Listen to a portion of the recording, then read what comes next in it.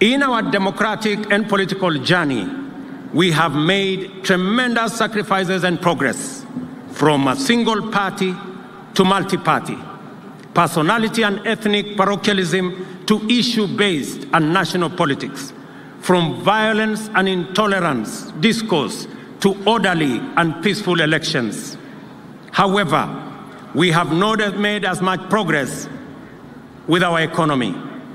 Our savings as a percentage of GDP is dismal. The gap between the rich and the poor has not reduced. Many, especially young people, don't have jobs, and our revenues as a percentage of GDP remain low.